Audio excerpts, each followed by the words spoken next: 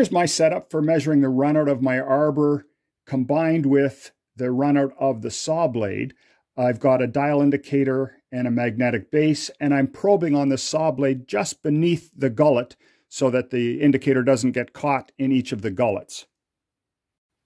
I've zoomed in a bit so you can see the indicator I'm using. This is quite a bit smaller than the typical indicator.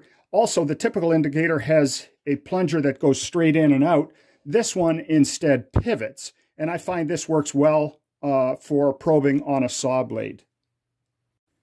To check the runout, you can rotate the saw blade, making sure you don't deflect it in any way, and you can observe the dial indicator.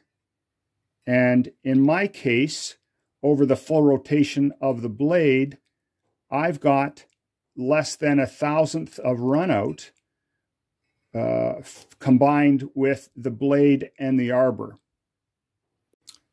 I've adjusted the camera again to show you why I've got less than 1/1000th of runout, which is definitely less than typical. I've got a plate on here from Lee Valley.